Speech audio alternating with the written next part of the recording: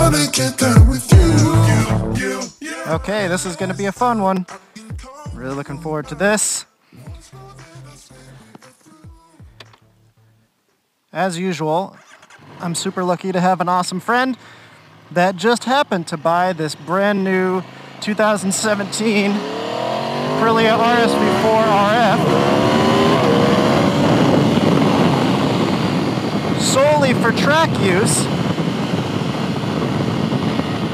Track day is 2 weeks away, and he was going out of town immediately after buying this bike, and so I asked him if I could borrow it while he was gone to make a little video. I think it's pretty win-win. He gets some good break-in miles on the bike before the track, and I get to experience the new RSV4 RF.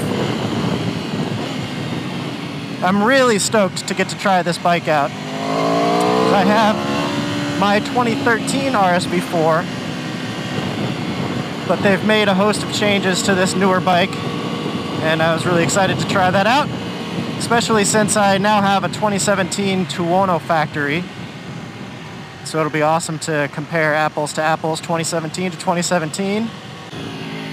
Okay, so 2017 RSV4, host of changes compared to the 2015 and older RSV4. Most notably, we now have 15 more horsepower.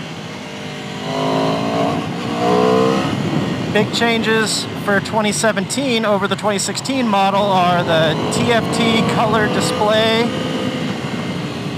auto blip downshift, cruise control. The ride-by-wire setup is now a true just electronic sensor right at the grip rather than cable-operated sensors like the previous RSV4s. See what this thing feels like.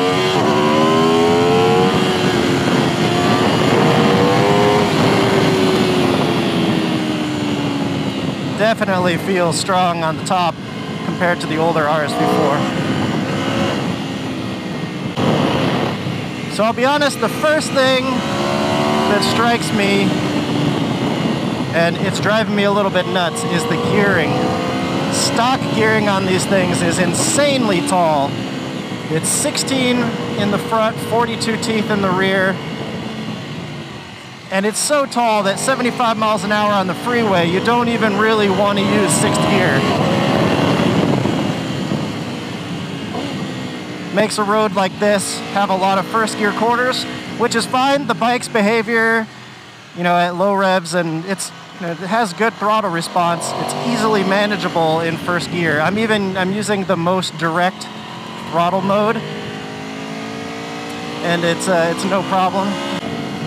So the bike definitely feels familiar, being that I'm used to my 2013 RSV4, and it definitely feels like part of the family compared to that bike and the new Tuono. I will say, compared to the Tuono, and again, with the caveat that I realize the gearing is hindering the bike right now, especially in the slow stuff. But the Tuono has so much more mid-range power than this. It's amazing the difference between those two motors, actually.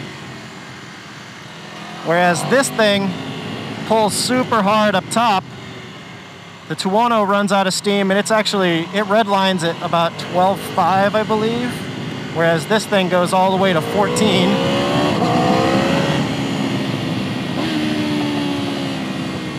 So these newer, higher horsepower RSV4s, the 2016 and newer, have a little bit longer swing arm than the older bikes.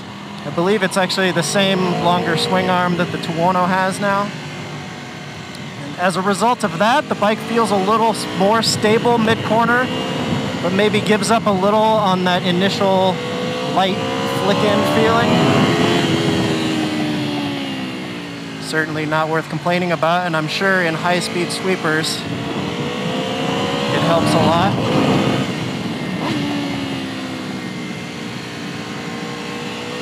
The auto blipper is a much welcome addition.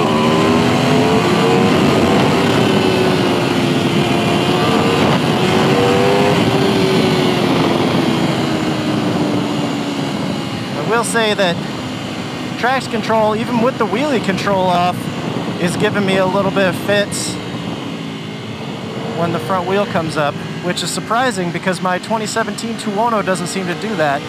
Of course, I have the race map on my Tuono, and this is bone stock. So maybe they recalibrate the traction and wheelie control algorithms a little bit.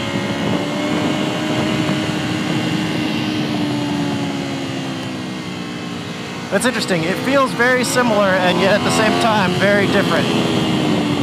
Trying to look past stuff like the gearing and setup.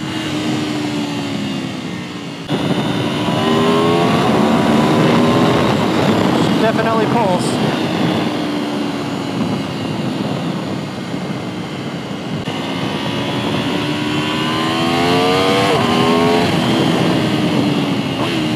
Gotta really keep her on boil.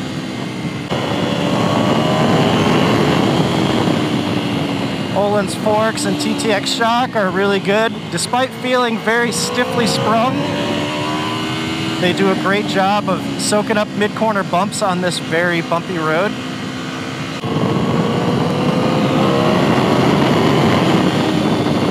So the conclusion, not a very surprising one.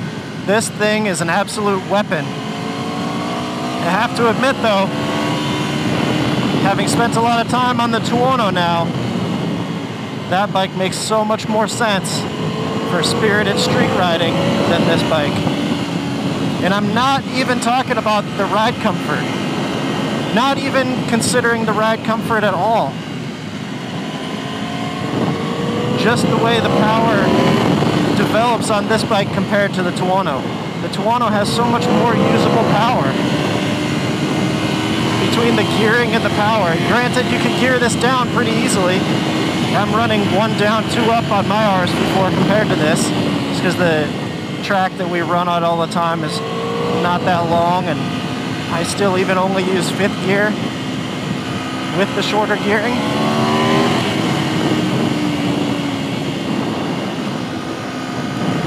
But oh man, if you can only have one bike,